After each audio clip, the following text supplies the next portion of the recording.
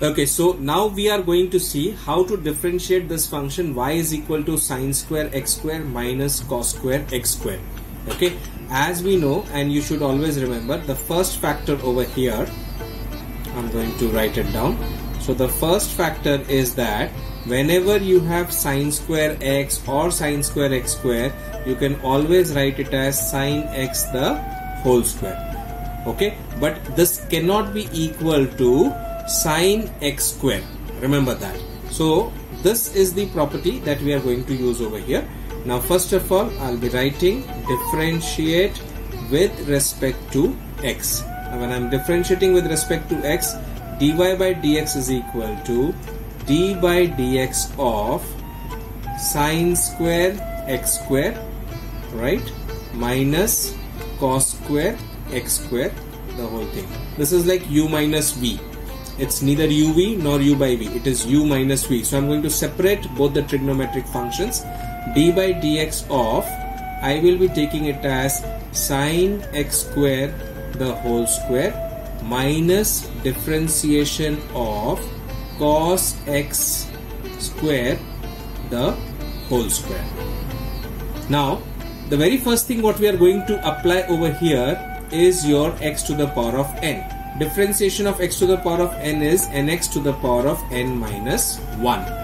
Okay, so differentiation of sine x square the whole square is going to be 2 into sine x square to the power of 1. Applying the chain rule, you have to differentiate sine x square also. So it would be differentiation of sine x square, that is cos x square, into the differentiation of algebraic function, that is of x square, that's 2x. So this is the entire differentiation of our sine x square the whole square. Now the second one, I'll show it to you by steps so that you don't get confused.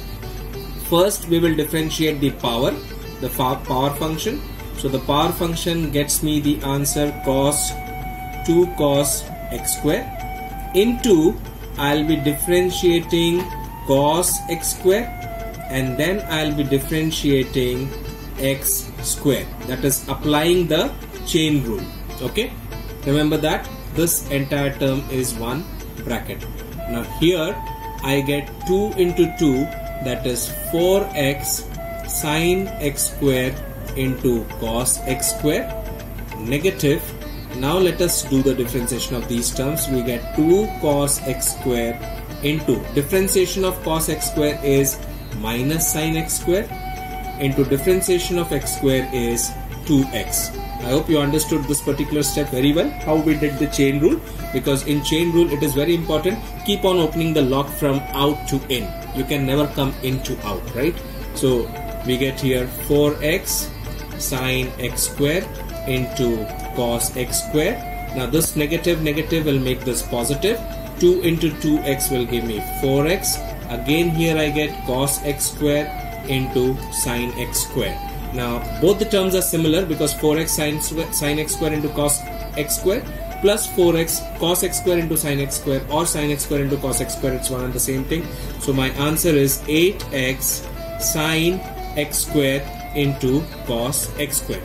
Now after arriving at this particular step, we need to see that can we simplify it further?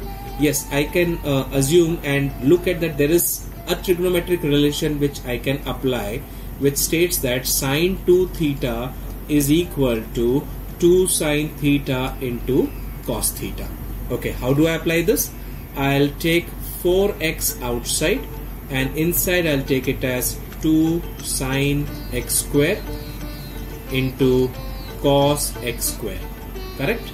Now 2 sine x square into cos x square is same as 2 sine theta cos theta format, which I can write it as sine 2 theta. So in this case this will become 4x into sine of 2x square,